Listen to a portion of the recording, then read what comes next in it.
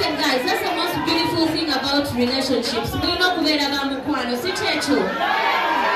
Ate we muzaala omwana kifuuka kirala ya. So let nobody think they can take my place in his life.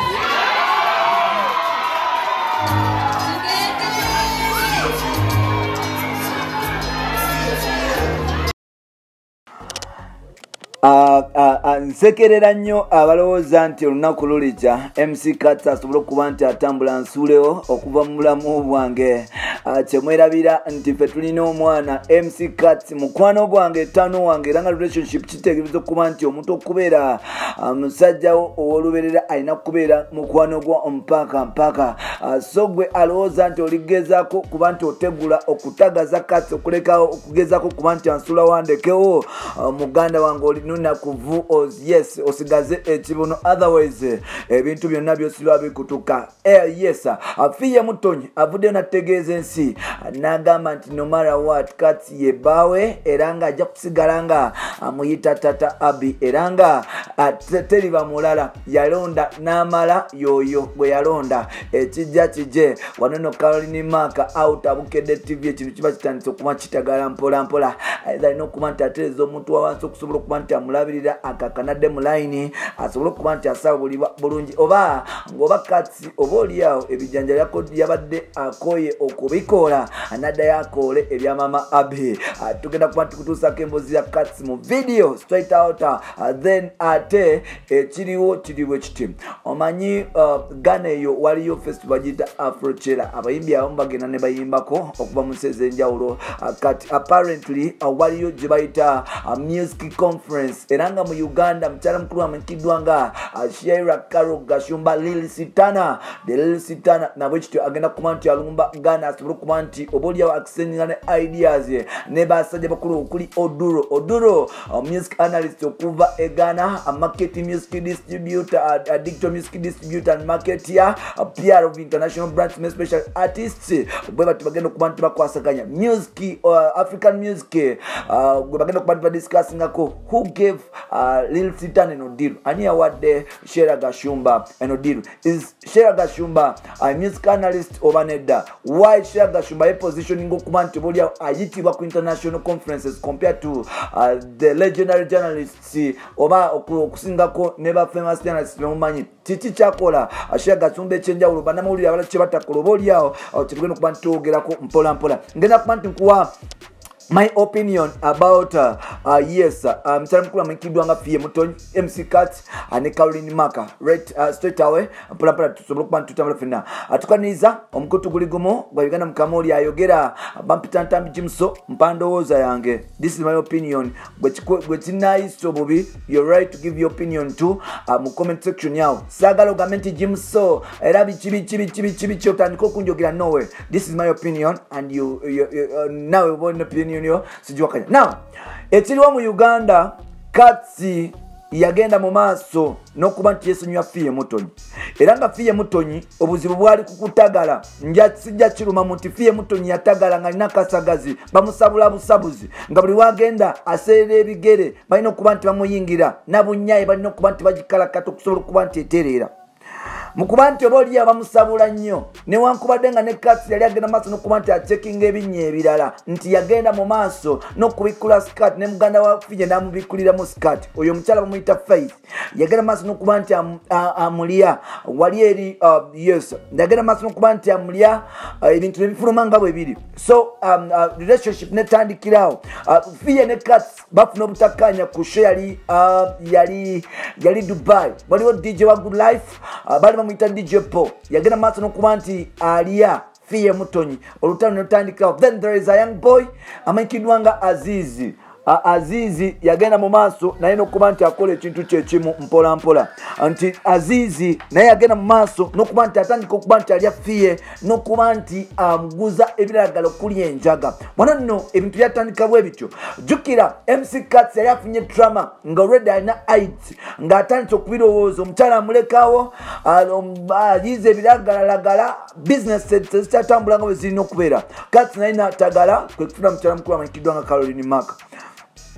nsuubira nti Katsi yali siwagenda kufuna Caroline Mark singa Fille yasobola okuba nti ategeerekeka, singa Fille yasobola okuba nti atuula n'awuliriza omwami bye yali amugambye, singa Fille yasobola okuba nti oba oliawo teyevuga speed nanjaga. So byonna bibeerawo byaliwo byayita. Ekiriwo kiri kitya nti MC Katsi olunaku olwaleero yabadde ku Shemu ne Fille Mutoni, era kirabika nti Katsi yakutte booking ya Fille. Fille avudde n'agamba nti Katsi mukazi bba wange, era nga tewali asobola kuba nti atwawukanya ne Katsi kuba tamanyi gye twava. Omukyalo ono yavudde n'agamba nti ekijja kijje ketonyeke yake ajja kusigala ngali ne Katsi enulu nekuba. Lwaki? Nsuubira Fille agezezaako okulaba, agezezaako abasajja ab'enjawulo biganye, agezezaako okufuna abantu ab'enjawulo okumuyamba ku music career ye biganye. Newankubadde nga yazalira MC Katsi omwana, omukwano gwalina Fille eri Katsi kirabika gwe mutono. Sigenda kikozesa kwawula mu mawanga. Abakyala Abanyarwanda sometimes baagala nnyo abeewaabwe balinga abakyala Banyankole, nti omunyankole n'omuzaalamu emyaka 3 abaana 3 n'afuna omusajja nga Munyankole ajja kusuulawo gw'Omuganda gw'Omusoga agende n'Omunyankole munne kwawe beetegeera. Fille ayagala career ye musical, nti Fille bw'omutunuulira okuyimba kwe kumulese kikyali. Fille yasobola okulekawo Muganda wa Jose Chameleone, yasobola okulekawo Muganda wa Palaso, yasobola okulekawo Muganda wa Wizo. Njogera ku muvubuka eyafa amanyikiddwa nga AK47. Nti AK47 yasooka okulaba Fille era yali adetinga Fille ebiseera ebya AK47. Unfortunately engeri AK yali omuyimbi nga Katsi ali ku TV kali ya mabala gakuba events MC Fille kwe kukiza Katsi amangu, era Katsi yasobola okuba nti akola mangu Fille. Yamukolera akayimba ke basookako project yasooka okuyitamu oluyimba lwaluyita I need you all the time. Oluyimba lwali lwa reggae. So that is how things started. Ebiseera ebyo ne Irene Ntali yalina Stay With Me. Yes. So ntine kijja bwe kityo Katsi n'atwala omukisa, but she wasn't ready for Katsi. She wasn't in love, but yali talina option kubeera nti oba oliawo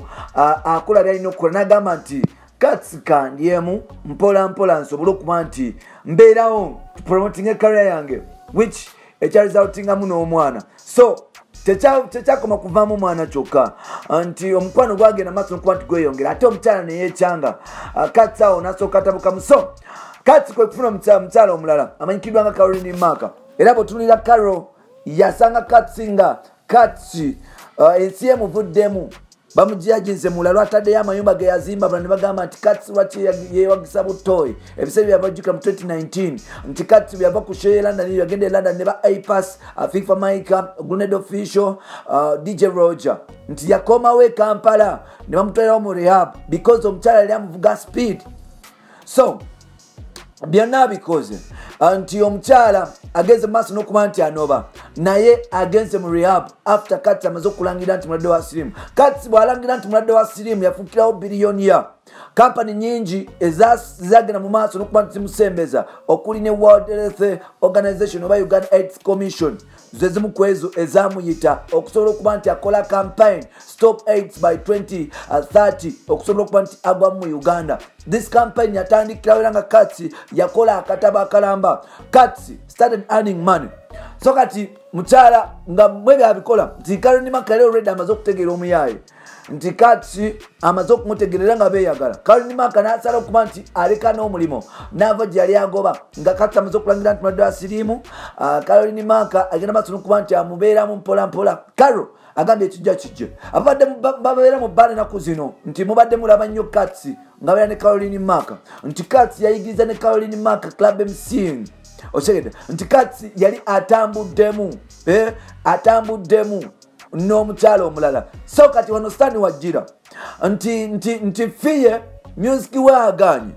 ate alina advantage nti Katsi yamuzaalamu omwana. kati wabanga yamuzaalamu omwana ne music aganye ekintu kyolina okukola kiri kimu kuddayo wa musajja yali akutegera yafunako bamalitini group of companies eyababarita because of empisa za Fille nekigaana nga kati obulyawo yasobola okuba nti akigumikiriza so Fille yagenza okutunulamu nti abasajja nebanaabirawo tebakyamugasa naye bwe yali ne kati yali akola sente so kwekutandika okufightinga back era ngenda kusaba producer wange osoke otekeyo akatambi ako abantu bakalabe katono nnyo onsubira owulidde kat omukyalo bwabadde ayogedde nti buli kimu ye agamba nti kati bwe bulamu bwe tebasobola kuwawukana biki mama tata w'abaana forever era tebasobola mukyala kikulaga nti kati sawa zino Fille yali desperate okusigaza kati ate nga edda kati yali desperate okusigaza Fille because yali akoye kuba nti azunga mu bakyala ekibuzo kiri nti Caroline Maka anakkiriza bawe gwe bavudde naye ku batowe naye mu bbanga lya covid lyonna mu bbanga lino lyonna sente bazikubye babiri anakkiriza kati okuddayo mpulira mbukati ennaku zino haji nti amaka amakulu ga Caroline Maka mukyala mukuto Fille takyasula eri kiwatule kuba kati ayasula kiwatule nti kati omukyala yamuza wano ntinda omusajja jagera maaso nokuba nti amwejavanyira so byebyo kati Fille tazewuulwa kuba nti akwagala nnyo azewo okuba alaba ebintu bikutuuka that is the reality according to me nawe oliwaddemu okuba nti ompa opinion yo tusobole okuba nti tugenda mu maaso mpolampola then awo tuveewo mpolampola waliwo akakyala kano akagenda maaso n'okuba nti kalumya abantu emitwe kana kato kalina emyaka 25 omukyala ono bamuyita Sheila Gashumba the baddest girl stunner omukyala ono yasookera ku WBS ng'akola mpolampola n'agenda ku NTV mpolampola n'ava ku NTV nga bamusasulayo kyetaano n'agenda ku NBS yakomawo ku TV ng'obwavu bumutta era mpulira nti akolera million 2 monthly era ali ku NTV otunulamu emitwalo 5 akolera kakamu 7 ku NBS otunamu emitwalo 5 buli lunaku yali akola almost sesende zezimu Lil Sitana the baddest Sheila Gashumba wetwogerera agenda kwolekera Ghana alina conference agendamu okuba nti ateesa n'okuba nti awa opinion ze ku music industry ya Africa tuli mu digital abayimbi ebiseera ebisinga betwogera ku digital balowooza nti music akoma ku YouTube twogera ku music marketing ne balowooza nti music marketing alina kubeera mu bibaala no twogera ku PR ne balowooza nti PR bubadi bwokka music distribution ne balowooza nti distribution kwe kukwata noteka ku TV ku radio nebikomawo distribution nene nnyo nyinza okukikunyonyola notakitegeera nakitegeera so nga twagala industry ya Africa okukyuka tulina okutandika okukola emisomo egy'enjawulo nti emisomo egy'enjawulo egyo gijja kutandika okuba nti gireetera abayimbi baffe ne bannakatemba oba abantu abali mu art industry okutandika okubanguka saawa zino emyaka gino buli omu ensi zonna zigenda mu maaso n'okuba nti zirwanira kye bayita copyright what is copyright otegedde so mukyala mukulu amanyikiddwa nga Sheila Gashumba afuna opportunities zino mpolampola one because she's a landy person ekirala nti Sheila Gashumba okubeera omukyala ali expose she's a traveler nti Gashumba atambudde mu nsi enjawulo ate bulijjo tukoma okutambula mu nsi enjawulo gyokoma okuba nti ofuna connection bangi bannamawulire abakola ku TV bemuwaana nga kyakola kwe kukera ku makya okuwaana Diamond Platinum okuva e Tanzania nga gwe mulimo gwakola nga gwe gwamanyi in fact nga ye obulamu bwe the best achievement yali akoze kwe kumitinga oba okugenda okukyalira Diamond Platinum ntunulira mukyala mukulu amanyikiddwa nga Sheila Gashumba ye mukyala yasooka okuba nti alya Wizkid mu Uganda yamulya ku Serena Hotel awo mpolampola n'amwambula empale Wizkid n'akaba n'amaziga ku myaka 16 Sheila Gashumba yali amaze okuba nti alya Wizkid so ekyo kyamuwa courage okutandika okulaba ebintu ebyenjawulo okuzibukula amaaso era nga Sheila Gashumba ku myaka 15 yali red alina boyfriend bamuyita face of yali South Africa yakola ne Kenza akayimba bakayita stress free bakakola muyita face off so nti mukutambula okwo abadde mu MTV base ageze ku BET Award yakoze ebintu ebyenjawulo yatandika okuba nti apiikinga n'okuteeka ebintu mu nkola nti sawa zino bw'otunulira the best PR on African continent ate nga best PR music mu nsi ku lukalu lwa Africa omukyalo ono munnakenya bamuyita PR Anyiko oyo omukyala munnakenya nabeera London nti kati mu Uganda twali tubuliddwa okubeera ne muntu ali professional okujjako nga ffe abatonotono so kati Sheila kyakola afuna international deals nakolera wano for example Luga nti yakwata music wa Luga natandika okuba nti amutambuza wano mpolampola nga mukolera PR publicity paka Luga bwe yatuuka newankubadde nga ate ye ekivulu kyamusala so Gashumba kimwadde opportunity sawa zinagenda Ghana kutuula meza nababedde nabanene okusobola okuba nti badiscussinga the future of African music industry ne musajja mukulu amanyikiriddwa nga Oduro musajja munagana kuliko ne bakyali abalala okuva mu sese enjawulo so Karo Gashumba yeyo level gyatuuseeko because of hard working n'okwetega banange okwepositioninga si kibi naye mwe mwagala kwetegera nankulabye gwe n'otambula n'ogamba nti nze ngenze kulabamba ngenze ku legends bazina ebimansulo kati ogenda kwetega otya genda ku bbaala gendako ku governor gendako ku exclusive oli mu industry kola research ebintu bitambule so byebyo Gashumba yabiguddemu alinnya nnyonyi agenda kudiscuss nga bya music wa Africa future n'ebisigaddewo era tumwagaliza birungi byerere